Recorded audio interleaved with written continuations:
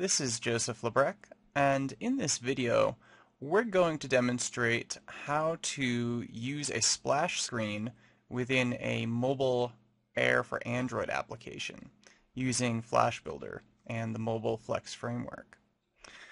So there are primarily two reasons why you would want to actually use a splash screen in a project like this. The first one would be simply for branding and to show the user that something's going on when they're loading your application. But the second reason is more practical, and that is because it takes the Flex framework a little bit of time to load up when a user clicks on your icon and loads your application on the device. So having a splash screen in place sort of covers up that load time a little bit. So let's go and have a look at our icon, or our splash screen first of all. And you can see the splash screen here, and it's basically a demonstration splash screen for Android. It's measuring 480 by 800 pixels, simply because the target device that we're using is a Droid 2, or a Motorola Droid, and both of those are both 480 by 800. Basically, you can just export this as a PNG or a JPEG or anything that you prefer for your particular application. So back inside of Flash Builder, we can see our project structure, and we've already created this project. We've got our basic main project file here. We've also got our initial view created. But what I've added here is an assets folder, and that's where I've added my splash screen, and it's called splash.png. I've chosen to use a PNG in this case, but again, you can use JPEG. That's fine. You can do all sorts of compression settings to it to keep the file size down, so forth and so on. So let's actually pop into design view here, and we'll be able to look at some of the things that are going on within our properties panel. So these are the properties for our View Navigator application. Common properties involve a splash image, splash scale mode, a title, and application DPI. The two that we're going to be concerned with in this lesson are splash image and the scale mode. So let's go in and we can search for this particular image within our project here.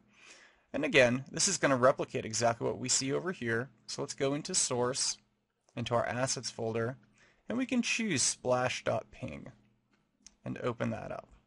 We're not going to see anything reflected in design view here. So let's go into source.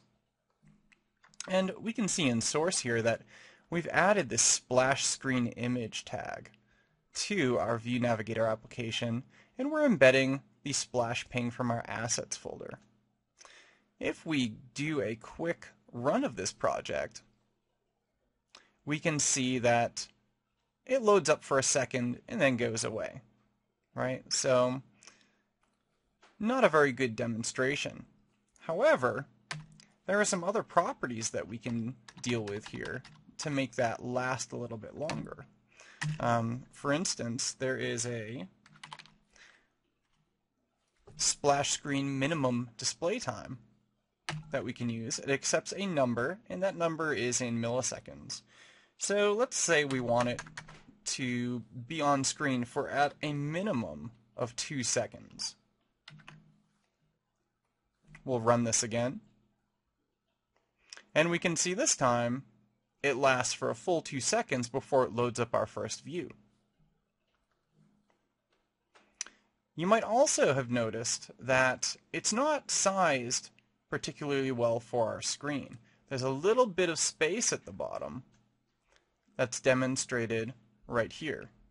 And that's because we've got some inconsistencies with the screen size and the size of our image. But that's also fixable. So if we go to splash screen scale mode, there are a few different scale modes we can actually do here. We have letterbox, none, stretch, and zoom. None is the default, and that is what was just demonstrated.